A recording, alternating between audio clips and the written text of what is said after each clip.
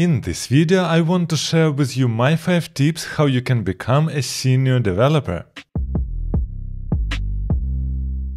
So who is a senior developer at all? And actually we don't have any strict requirements as in other fields. In programming it depends completely on the company. In one company you can be a senior developer and in another company they can say that you are middle or even junior developer. It is completely possible. But typically here is an average. A senior developer is somebody who has at least 3 or 5 years of experience. But it is not the amount of years when you coded something, but a lot more.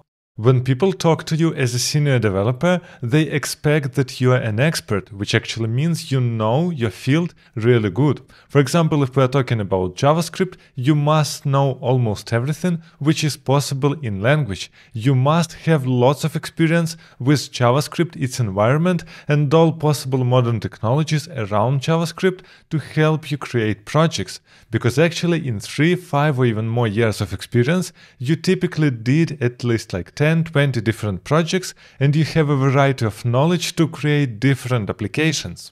But in order to achieve that, you really must change jobs. If I see the guy who just sits in single company there 5 years on the same project and his role was just changed to the senior, it doesn't really mean that he is a senior, because he doesn't have any additional experience except his current company and maybe even one project.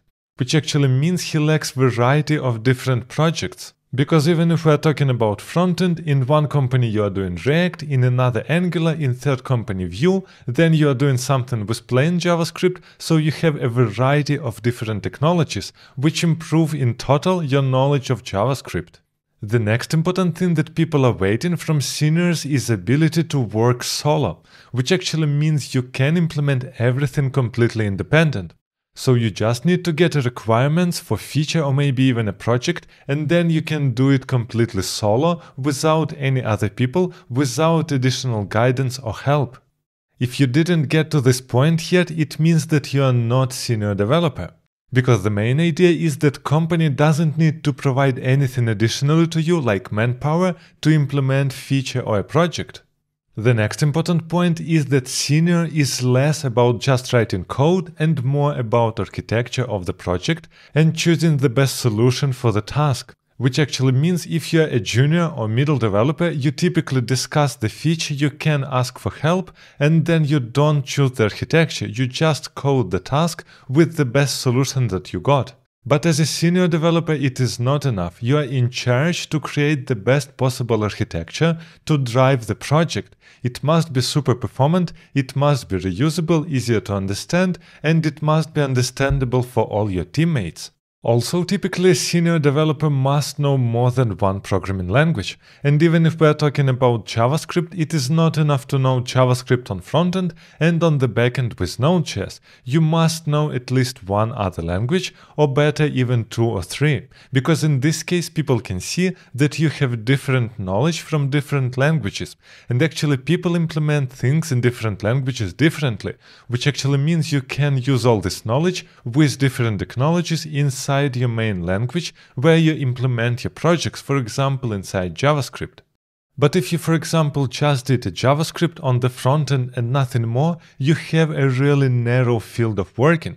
This is why it is important to cover the whole flow of creating the application that you are typically doing. For example, if we are talking about creating web applications, you must create something from scratch from the very start to the end, to the production application. Which actually means you create not only the front-end part, but also the back-end part of your application, you plan your database, you create this application, you deploy it to production, you rent the domain, and then you publish this project. This is the whole flow of creating a real application. And as a senior developer, you must know not only your niche, like maybe front-end part of the application, but the whole process, and you must understand it quite deeply. This is why I highly recommend you to invest your time not in any language, but in languages which are related to your main language. For example, if we are talking about web development, it makes sense to invest some time in the backend language or in learning databases.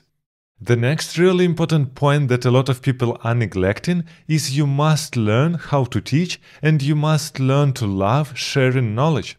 which actually means when you are a senior developer, you are not only coding things. You check pull requests, you guide other members of the team who can be junior or middle developers, because not everybody is senior. And actually every single company expects from you as a senior developer to guide and improve knowledge of other developers. Also, when you are at the level of senior developer, you must have some soft skills and some management skills, which actually means you can communicate really fluently inside your team with your product manager, team lead, and maybe even a client. So you need to have some skills not only related to coding.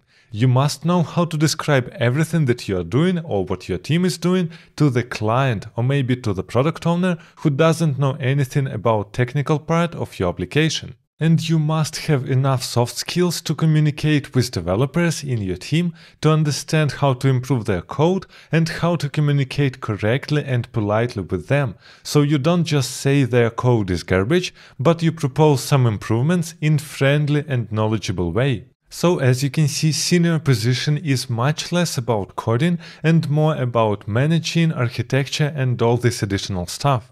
And actually, if you want to learn what are 10 typical HR questions, make sure to check this video also.